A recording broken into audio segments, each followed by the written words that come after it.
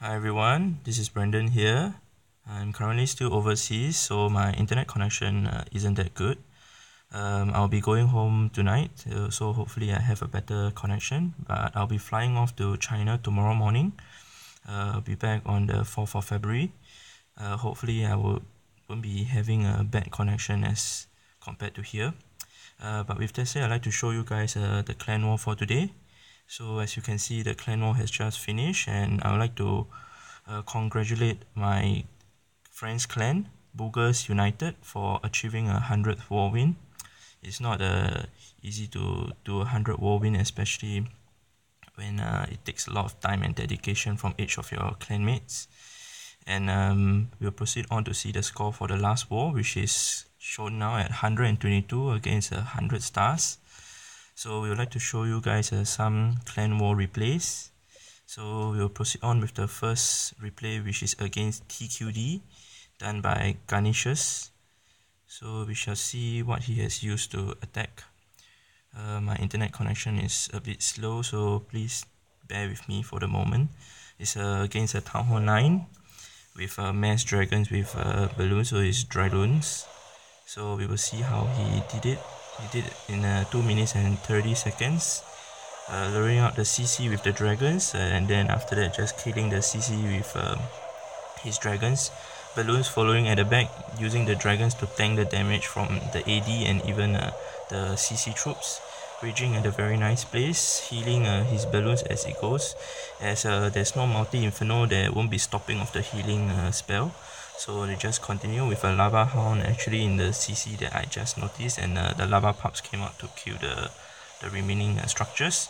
Left only a level 2 air defense. I doubt it will be able to take out the remaining last 3 dragons on the left, with another one on the right taking out the wizard tower right now. So I think this raid is practically over with just the king protecting the ground, which he can't do anything hitting the dragons.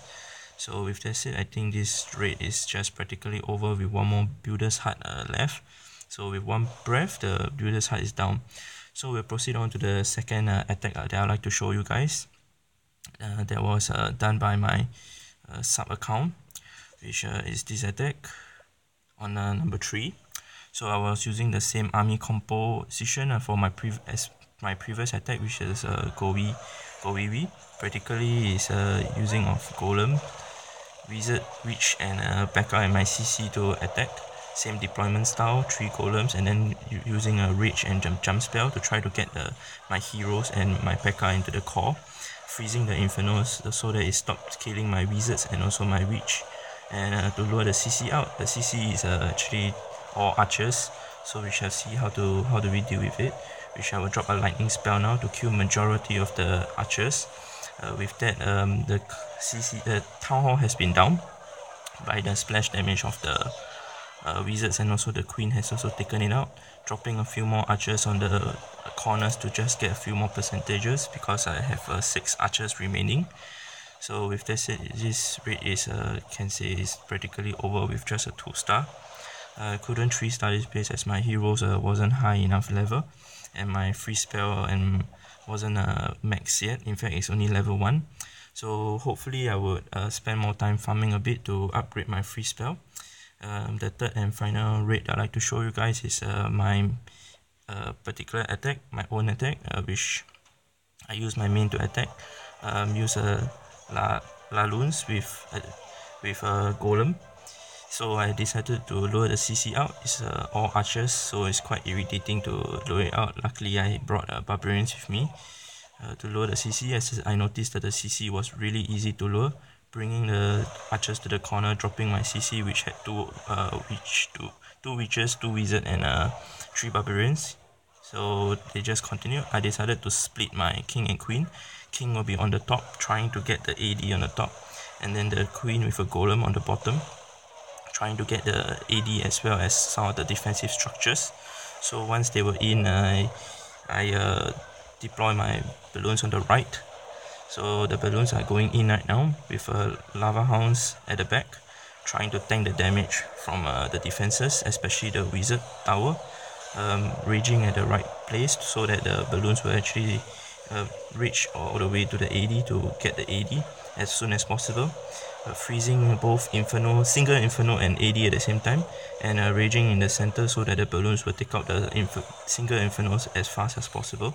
Hopefully that they do not target my Archer Queen, so that she survives as long as possible. So one of the lava hound has exploded and the lava pups has come out. This is a very important thing that must happen, which is the lava hound should explode. If it doesn't explode, the lava hound's damage eventually, when all the structures are down, might not be able to have enough time to take out the remaining structures. So as you can see, I have one more lava hound left. So at this point of time, I was a little worried because the time might not be enough to finish the raid as for 3-star.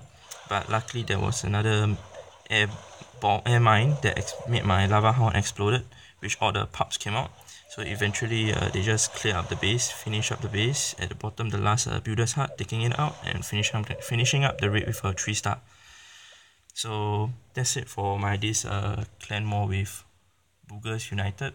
I'd like to thank them once again and also congratulate them once more for letting me be part of their 100th war win. With that said, I'd like to thank you for watching my video and clash on.